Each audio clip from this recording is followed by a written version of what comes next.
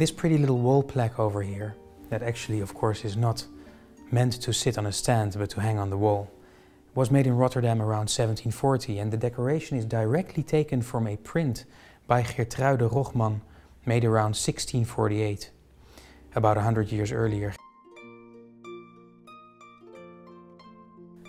On the original print there is no window, but the Delft painter probably thought it was quite empty up there, so he painted the window, and now we have a clock hanging from the side of the window.